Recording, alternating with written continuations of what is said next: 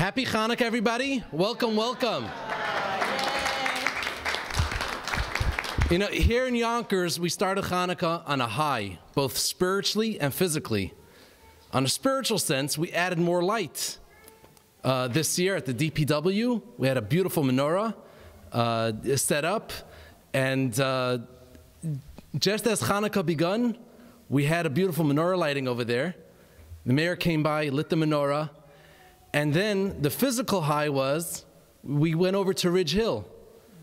And Ridge Hill, yes, it is on a higher elevation, but over there, somehow, we were able to convince the mayor to go into the bucket, be lifted about 20 feet high up, and then come down to the light the menorah. So Yonkers is on a high. May we always be on this high and always be able to add both spiritual and physical light in this wonderful, wonderful city, third largest city. Chanukah is known to be, the name Chanukah actually comes from the word of rest on the 25th. On the 25th day of the Hebrew month, says the Jewish people rested. Rested from what? There was war. Our enemies were out there trying to finish us off, trying to shut the lights off in a spiritual sense. And we fought. On the 25th, we were able to rest. Now, resting doesn't mean that we actually went to sleep. Resting means that we started cleaning up the temple. We're searching for oil. And finally, we all know the special miracle. We found one jug of oil. It lasted for it would be good enough to last for 1 day, and lasted for 8 days, and that's the miracle. Every single day, we celebrate this wonderful miracle. Now, why is Chanukah not called Menorah? You know, we light the menorah, let it be the theme, or let it be called donuts, because we eat donuts, it has oil, right? On Passover, we call Passover, there's also another name called Chag HaMatzot, the holiday of matzah. So why is it that we choose to call Chanukah not Menorah? Because Judaism teaches us a very important lesson. It's not your accomplishments, it's the time that you put in, the time that you put in, the effort you put into something. And the menorah is the accomplishment. But we call Chanukah the resting. We worked. In order to rest, you have to work. We worked so hard. We fought that war. And then again, we came to a point of resting. At this point, I'd like to call up our Honorable Mayor, Mike Spano, to share with us a few words. Thank you. And they will be a few words, but Rabbi, it's good to be here. I've been on the circuit with him for the last few days. Over at Ridge Hill, he put me in a boom truck, sent me up about, it felt like 140 feet.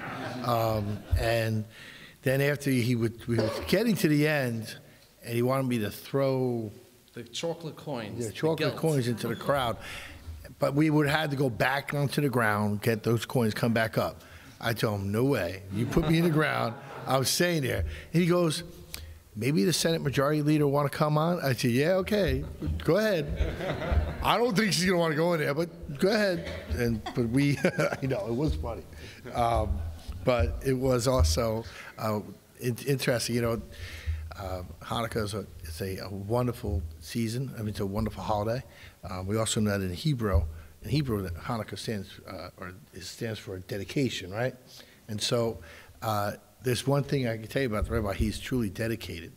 And while he has taken me out under his wing and took me about the city, he's also educating and talking to people, speaking the words as they should be spoken.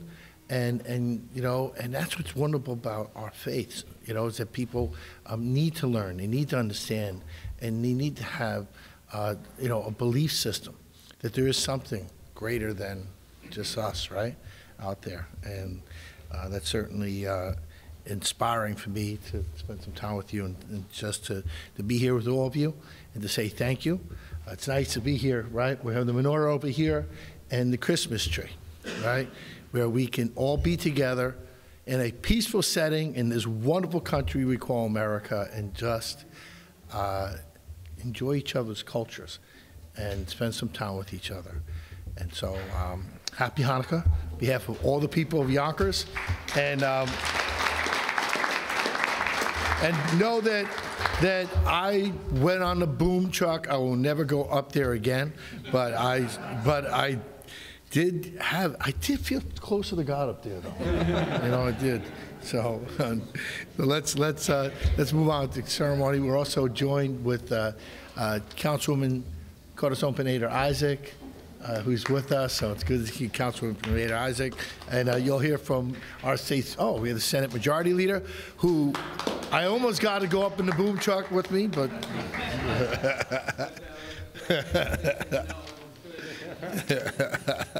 so let me turn this back over, Rabbi. Thank you, and good to see everyone. Welcome to City Hall, and we'll have some food inside.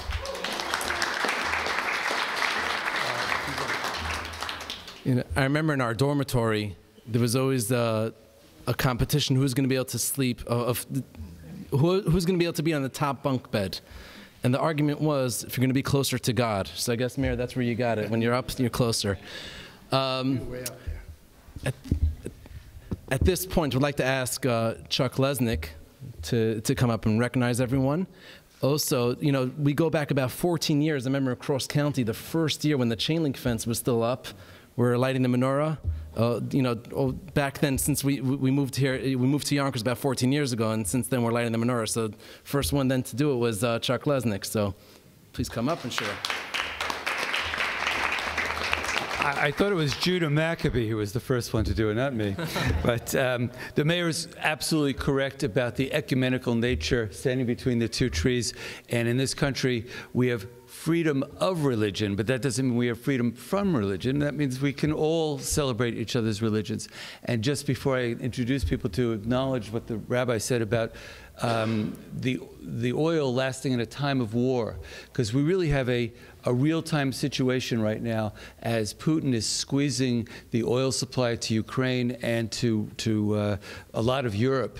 And you know, we Jews, we come from many places, but many of the people here can trace their roots to Ukraine, and it's just another opportunity to remember that, you know, just like Judah Maccabee, sometimes the underdog wins, and with persistence, and if you're on the side of righteous, you will prevail. So to my Ukrainian brethren, I bring you the joys of Chanukah.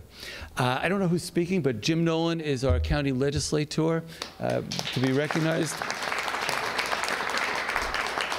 We have two state senators. Yonkers never had two state senators in all its history, but we have Shelley Mayer, our great friend, who chairs the Education Committee, which has been so helpful to folks in Yonkers, and of course the Senate leader, Andrea Stewart-Cousins, the first woman, the first person of color, the first person from Yonkers to be a Senate leader, I believe, in the history. And we have council members Corazon Pineda-Isaac and Shanae Williams. Bretton, I don't know if you're representing the majority leader, but you're also on the Human Rights Commission. You're an important... I'm here representing the majority leader, yes. And you are an important person in your own right as well. So we thank you for your contributions. It's Corazon's birthday. And it's Corazon's birthday. Okay, maybe we'll sing that afterwards. We have former Councilman Mike Sabatino, who also continues to work here in the administration. And another former councilman who goes back from when I started working in City Hall, Robert Stoff, who's here, continuing to do work with the council. We've got a couple of commissioners. I see Steve Sansone, who I have to acknowledge first since I'm on his Parks board. So thank you, Steve. Lee Ellman, I think you're one of the candle lighters here, but Lee heads our planning and development. Sarah Brody heads the downtown bid. She'll also be a candle lighter today. And what? Oh, the police dean, right? Oh, the police commissioner is here. Chris is here. So welcome.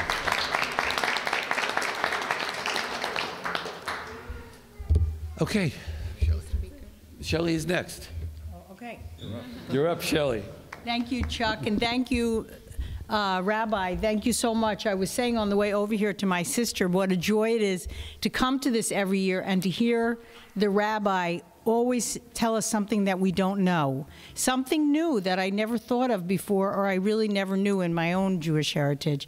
But this is special Hanukkah for us because this concept of light, lighting a candle, being aware, seeing more is so essential. And Hanukkah reminds us of the power of light. And just as Chuck talked about the power of remembering how this issue of right now is so important to us because of what's happening in Ukraine and our Ukrainian brothers and sisters for so many of us in the Jewish community.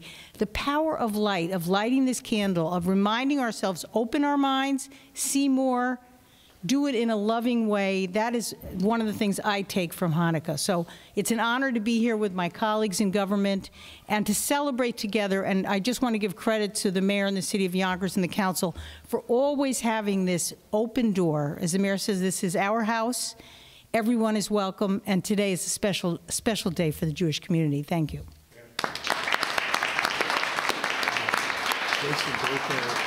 I guess you should pass the baton to the Senate leader, Andrea Stewart-Cousins.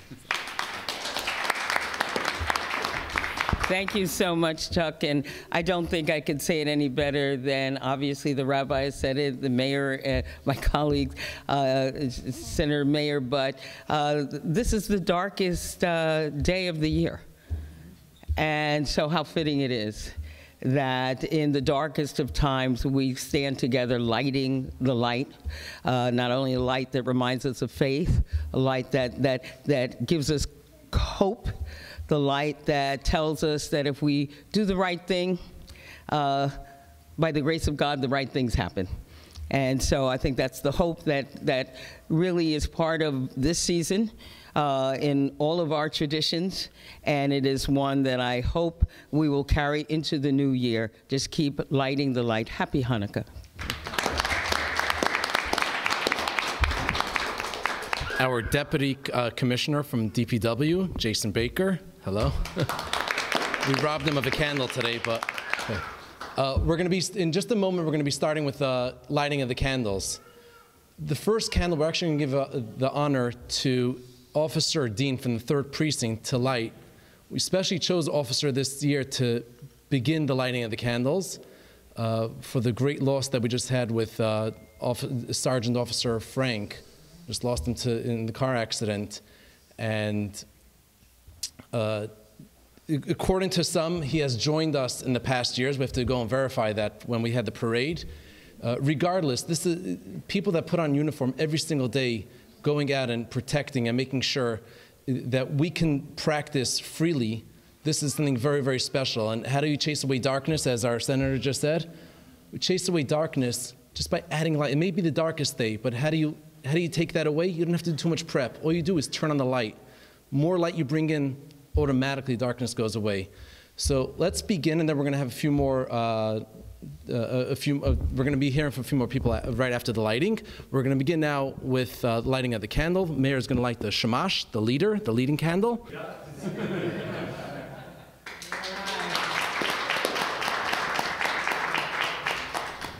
We're doing the blessings, right? And he goes and rattles off the blessing just like that. So, like, there you go. Kalakava here. We're going to put on the yarmulke. And we're going to start off with the blessings. There's 2 blessings. One you're going to do yourself, and the second one we're going to do. Now I'm on the spot. All right. Baruch Adonai Eloheinu melech haolam asher Chanukah b'mitzvotav v'tzivanu l'hadlik nefesh shel Chanukah. Amen.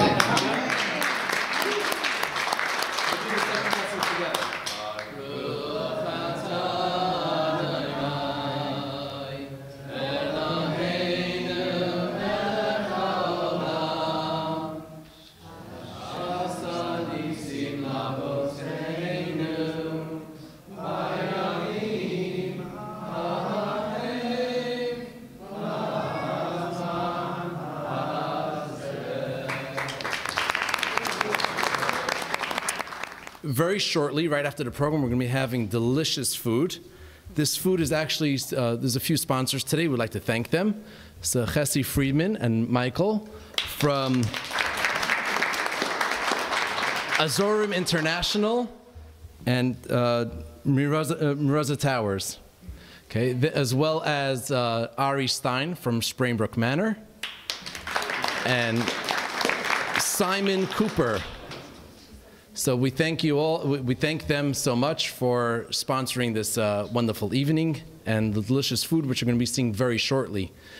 David and Tariq, that's afterwards. We're going to be having our parade, and we go over to the Machia Center, and over there at the distillery, we're going to be enjoying a whole second party for today. We're going to get there soon. I'd like to ask the commissioner if he can come up and just. We want to hear from you.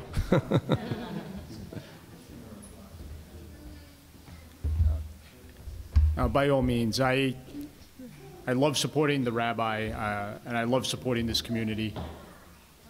The rabbi was gracious enough to mention Frank Guadino, our officer that recently was killed. And now we're focusing on a celebration of light and hope, and I think it's a terrific thing. And if Rabbi Mendy supports it and leads it, I'm with him.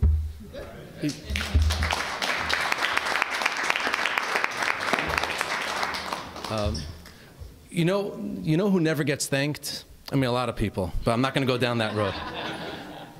Everybody that actually came out. You have people affiliated with different congregations and people that are unaffiliated just came, and each one is, we want to thank every individual. We have David Baker from Northeast. We have from Lincoln Park. We have David Muster from Yershel, right? Park Hill. And there's so many different, it's just coming together, everybody. You even have people from here from Chabad Yonkers. So welcome, welcome. Simon, we did make mention of you, so don't get upset if you didn't hear your name. You just came. Thank Lucia. Lucia always arranges this Rosh Hashanah 6 months in advance, or Passover time. So also today, I would like to ask Dr. David, our anesthesiologist, who I heard him say a few words the other day. I said, this must be said over here. So I'd like to ask him to come up and give us a few short words. David Duliolo, county legislators here. Welcome, welcome. Thank you, Mendy. And Mr. Mayor and distinguished guests, it's my honor to get up and say a few words. It really is a pleasure to see all of you here for a public menorah lighting, because it's a very special and significant event. And this is why. It wasn't more than a generation or two ago that if you were a Jew living in parts of the world, in Eastern Europe, in Poland, Ukraine, and the former Soviet Union, you were not allowed to light a menorah in public. They were forced to bring their Judaism into the home in secrecy and in privacy. And the tradition of the menorah is that it is lit traditionally outside of the home because it brings the light of Judaism to the outside world. Unlike when you light a Shabbos candle, that brings the light of Judaism into the home, the menorah is a public celebration of the light of Judaism. So it was in the 1970s in this country that the Rebbe, Menachem Mendel Schneerson, the 7th Lubavitcher Rebbe, encouraged every Jew to make a public display of the celebration of Hanukkah. And in 1975, in 2 different locations, in San Francisco and in Philadelphia, some Hasids got together. In San Francisco, they were Holocaust survivors. They were descendants of Holocaust survivors. They were survivors of Stalin's Gulag. And they erected a giant menorah. And in Philadelphia, they erected a smaller menorah made by some yeshiva students. And they publicly celebrated the lighting of the menorah.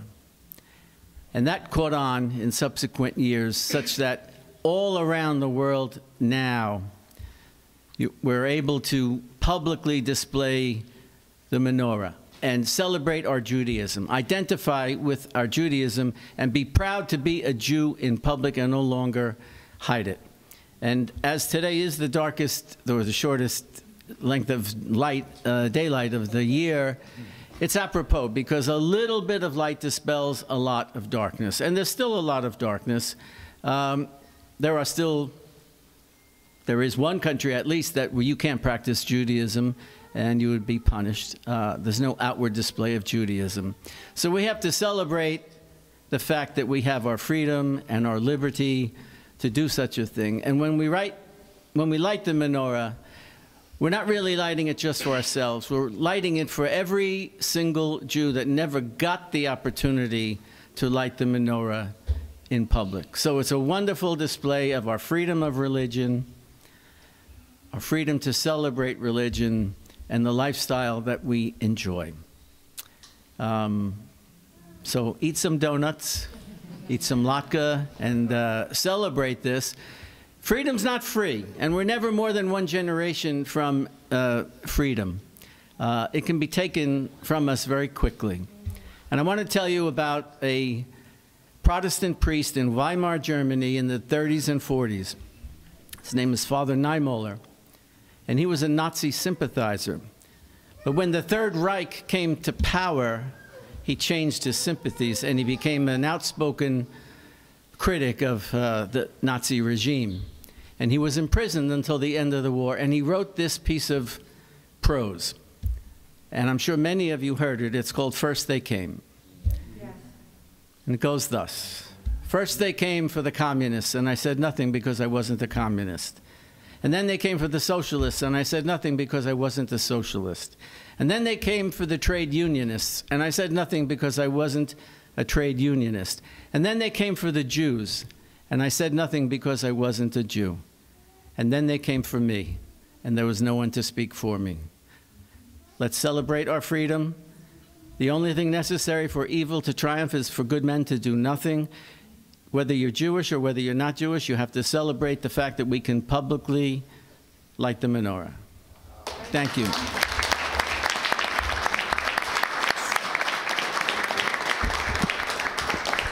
How many years do you think Dr. Cavello spent in yeshiva? 0. A nice, good Italian boy. But he studies so much Torah, and this is amazing. Thank you so much. Is there anyone else speaking? No, just so you know, we had Brenton, who was the chief of staff, the city council majority leader, Tasha Diaz.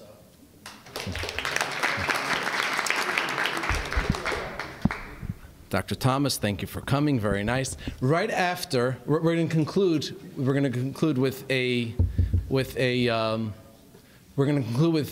song, and then everyone is welcome to go and enjoy the wonderful things that our great sponsors of this evening has put out a very nice spread. And then we're going to make our way to our cars and mount the menorahs in our cars and drive through the city, through the streets of Yonkers, and bring some more light. So again, thank you everybody for joining. It's been wonderful, and let's conclude. Oh, cradle, cradle, cradle.